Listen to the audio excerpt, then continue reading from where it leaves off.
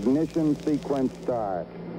6, 5, 4, 3, 2, 1, 0. All engine running. Liftoff. We have a liftoff. Hello and welcome to Artifactually Speaking.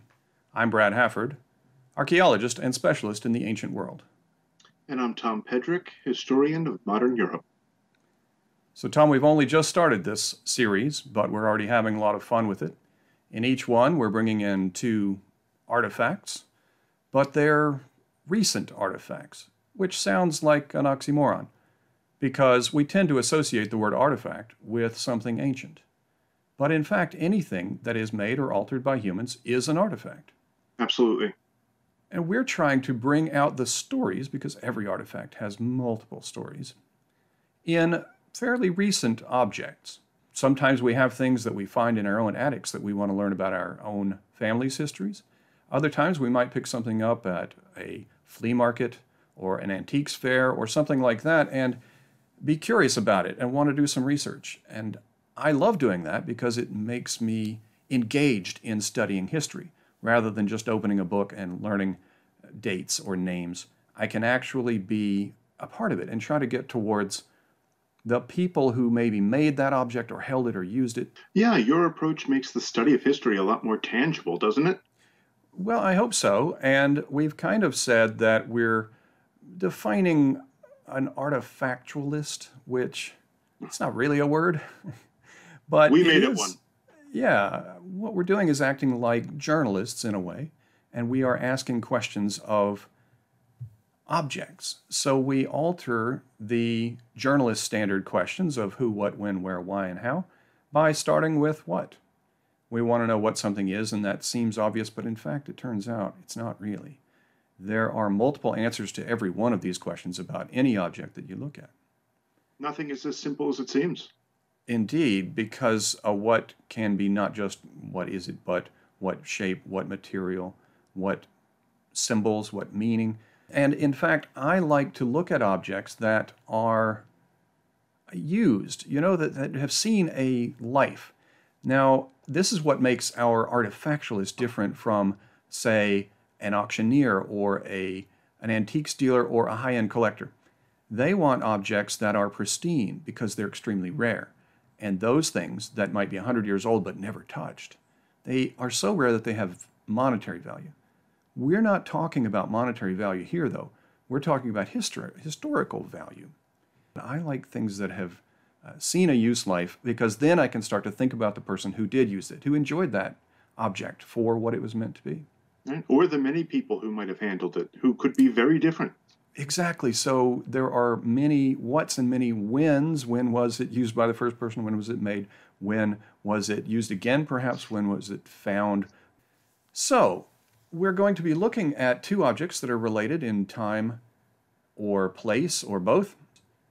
And today we're looking at quite recent objects, really, something like 50 years ago. They are related to, though, a very important event. It's what we all talk about as the space race. I want to talk about my first object, which in fact I'm wearing. On this tie, I have a tie clip. And I'm going to show a close-up picture of it so that we can get a bit more, and it is our first official artifact. This is, really it's a tie clip. Some people might say a tie pin, but it has this alligator clip that you can open up and clip the 2 parts of a tie together so that it doesn't flop about in the wind or whatever. I'm going to switch to a close-up camera view so that we can talk about the object and see it more closely. We can already see that it is related to the Apollo 11 launch. And we have therefore answered that question of what. It's a tie clip. I'm going to show the back where the alligator clip is. You open it up and put the tie between. And the when now we can see pretty clearly because it's Apollo 11 launch, which happened on July 16th of 1969. It's a very specific date. Of course, this was made a little bit earlier. It was distributed to the launch team. And the Apollo 11 actually landed on the moon 20th of July in 1969. The where Well, it's the launch team. So it's primarily in Cape Kennedy. At the time, that's what it was called. It's now called Cape Canaveral. It's in Florida. And there was a launch team of about 450 people involved in this launch alone. There were other teams that worked in Houston in communications. They had engineer specialists at MIT and Boston. And in fact, for the entire Apollo program, there were some 400,000 people that worked for that. The idea of just sending a few people into space or onto the moon took a huge number of people, and it inspired imaginations all over the place. So these were given to the launch team. The ones that say launch team on them, those 450 people all got them.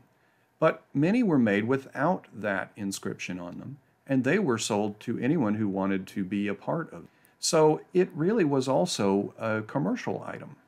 Which is a really great transition for our next item. The Fisher Space Pen, in an act of celebration, also became widely commercially available. Indeed, and I want to show that one. So this is our second official artifact. We'll go to that. Yeah, the Fisher Space Pen was a specially designed pen that could write in the zero gravity of outer space. It was created and initially used roughly in the mid-1960s, but a little more about that later. It was initially used in outer space, but since it became commercially available, could have been used by anyone who bought it. But to understand the why of this object, that's quite interesting, because in order to do that, we have to address a historical misunderstanding. Now, there's a persistent myth, which is kind of funny, that says the American government squandered millions of dollars trying to create a special pen that could write in the zero gravity of outer space. But in response, the Soviets just used a pencil. Yeah, I think I've heard that story. And it's kind of humorous, really, because it sounds like Americans spent so much money to accomplish something when all they really needed to do was use a pencil, isn't it? Right. Well, it's just not quite true. So both space programs early on tried using pencils. NASA tried using a mechanical pencil. The Soviet space program tried using what was called a greased pencil. Neither one worked. The mechanical pencil has pieces of graphite that could break off. They could either, get in your eye or get into a piece of equipment, which, if you're flying around in space, is absolutely terrifying. The Soviet greased pencil wrote in smudges, so you couldn't really see what you were writing, and it made a mess because you had to tear back pieces of paper in order to keep using it, and they would fly around. And then both programs also tried regular ballpoint pens, but regular ballpoint pens won't work in zero gravity. You need that gravity to force the ink towards the actual ball on the pen. Mm-hmm. So none of that worked. Enter private investor Paul Fisher. Fisher used about $1 million or so of his company's money to develop a special pen, a gas charged pen, using pressurized nitrogen to write in outer space. The pressurized nitrogen would push the ink to the actual ball. And he presented NASA with one of these models first in 1965. He had already spent all that money from his company. NASA did not spend that money, right? So NASA looked at it, did a little bit of testing, and finally approved it in 1967. NASA bought a bunch of these pens. And actually, the most interesting fact I've learned in doing this research, the Soviet space program bought a bunch of them too. Really? Which is actually kind of funny and pretty cool if you think about it. Yeah, an American entrepreneur invents something, and it gets used by the Soviet cosmonauts, even though, as we will get to in our larger theme here, it was kind of a competition, really. It was a space race. Absolutely. And I think this is one of those cases, you know how they say life is stranger than fiction? Yeah. History is more interesting than the myth. Yeah. I'm still thinking about when we had a glance of that box, some of the cool symbolism that comes with it too. It's really inspiring, don't you think? It is, and I'm going to switch again to my close-up camera, and we'll look at the pen itself as well as the box. So here, first of all, the box shows the astronaut floating out in space. I don't think they did extravehicular on these missions, but right. It's easier to show them there. And maybe they were dreaming of it. They might have been, sure. They were thinking what could happen. So it says Space Pen by Fisher, and it comes with all of this documentation. It shows how that pressurized ink cartridge works. And I find that really interesting that it comes with all of that. And so I've got the cartridge taken out of the pen, and there, it tells us that that's what it is, a pressurized refill. It's got this large area there that goes down towards the ball. And then the pen itself, shiny and silver, and it's got a red and blue, white and blue sticker there. And then on the clip, it's got the actual command module of the Apollo 11. So that was the command and support module. And that released the lunar lander that went on down to the moon, while Michael Collins, the one that we don't hear as much about, he stayed up orbiting the moon to retrieve Buzz Aldrin and Neil Armstrong when they came back from the surface. And of course, it's gold and prestigious. That's some good symbolism too, right? Right. The Fisher space pen, I believe, is still made, but it looks a lot different. This is one of the, I want to say original. Like you say, they were approved in 67. This one made somewhere around 69 or 70, I believe. Is that right? Right. It's still made. They have an interesting website where you can purchase new ones. It's actually still used on the International Space Station. Really? NASA uses it, and the Russian and Chinese programs use them as well. Well, exactly. It can write anywhere, and that's great. But the newer ones, of course, don't have that golden command module on them because the spacecraft don't look like that anymore. Right. They have used names of a lot of mythological things in some of these. There was a Gemini program before it, and I have heard that because it carried two men in that module, that's why Gemini, the sign of the twins, the two people in the sky, they use that name. And here, Apollo, maybe it is about Apollo dragging the sun across the sky in Greek mythology. It's a great image. I think it is. Well, back a bit to symbolism on my tie clip. I don't think it's all that sharply made, but you can tell that that's an eagle. And that's a kind of reference directly to the lunar lander that was called the Eagle. The Eagle has landed. And it is flying down here, so here we have a literal eagle. There we had a space craft that was landing. But this bird is landing on the surface of the moon, and you can see the Earth in the background. You can see that it says Launch Team, and it says Apollo 11. The bird has a branch in its talons. It's very hard to see, but it is a branch, and I wanted to know more about that. So let's look at the actual emblem of the Apollo 11 mission.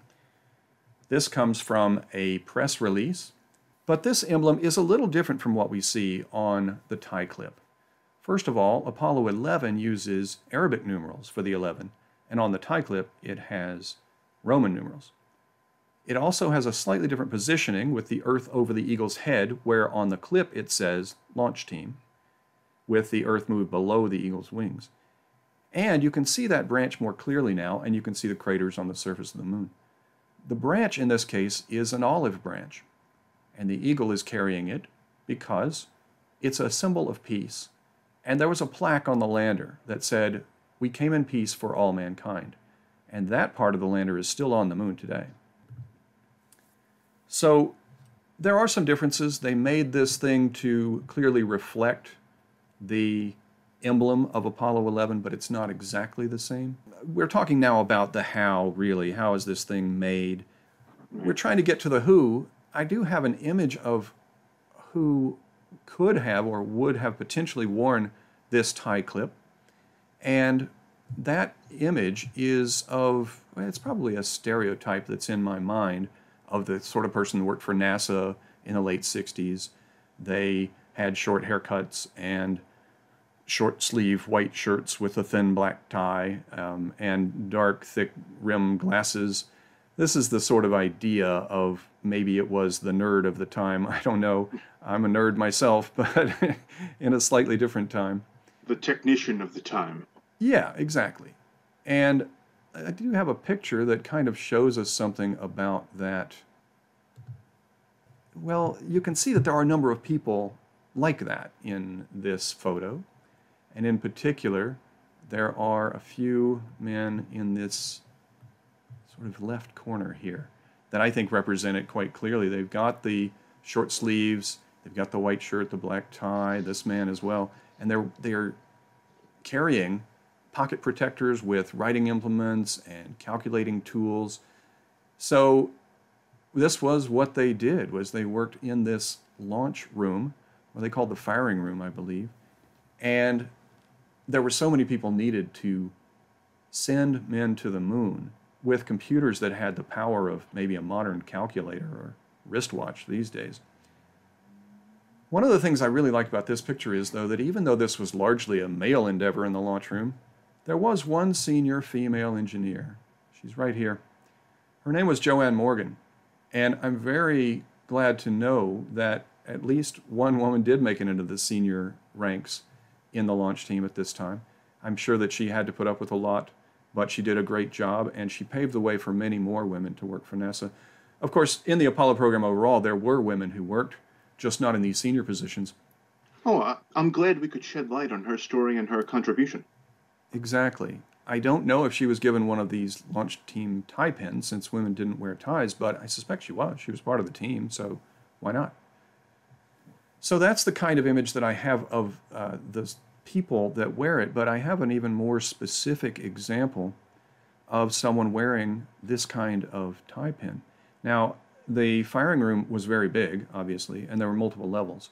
And on one level were people working for McDonnell Douglas, and these are those guys right here.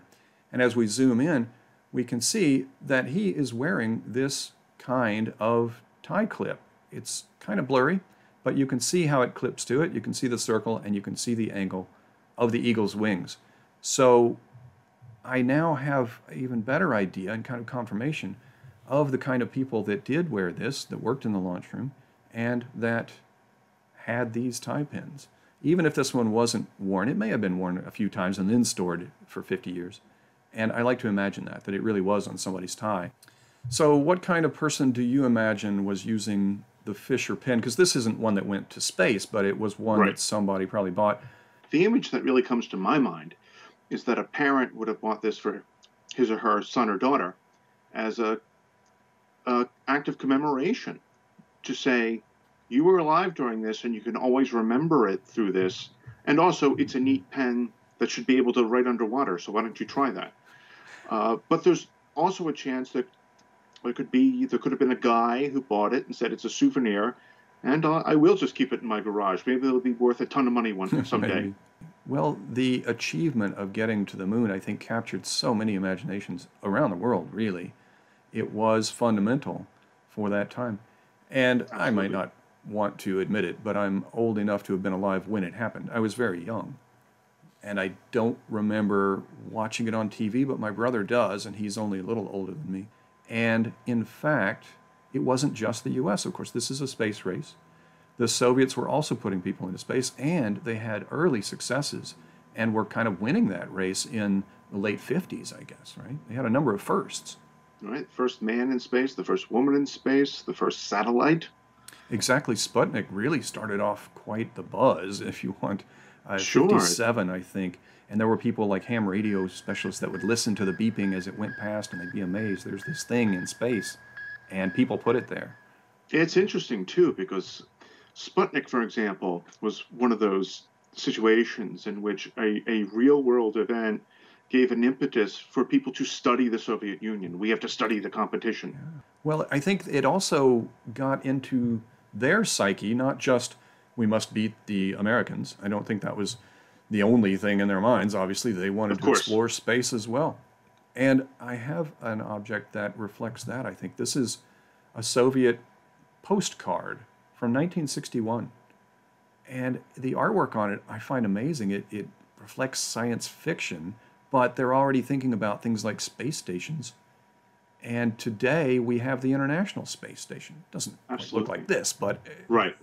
Yeah. This says not only can we get to space now, but we're going to get there and stay. Right. And that's pretty cool.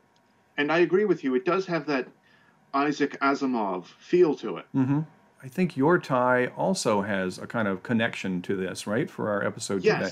Yes. And just to remind everyone that Brad and I are sort of in costume today, I have a replica of a NASA tie that celebrates the docking of, in 1975, the American Apollo and the Soviet Soyuz. And it's Great. an Yeah. interesting story. It's a more peaceful story of cooperation.